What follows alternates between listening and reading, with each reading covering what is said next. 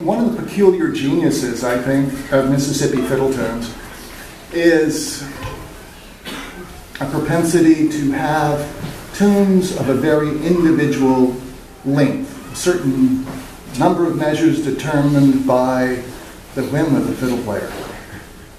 What do I mean? Well, if you're playing for a square dance, you play 8 bars, 8 measures of music, you repeat it, and then you have another 8 bars of music and you repeat that, and you do it over and over until the dancers get tired in a very regular, dependable pattern.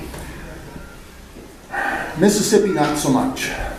It might be 6.5 bars followed by 11, or some other nearly random seeming number. But numbers are meaningless. What it really turns out to be is they get a melodic idea that starts when it starts, and it's over when it's good and damn ready, and not before. Sometimes sooner, sometimes later. Case in point, and this is a bit of a high wire act for me, so you have to hold your breath and see if I make it into the second tune. I'm going to play a medley of Fischer's Hornpipe with Fischer's Hornpipe. The first one is from Alvis Massengale. It was his contest-winning tune in the 70s. He was an elderly gentleman who had made 78 recordings in the 30s with a band called the Newton County Hillbillies.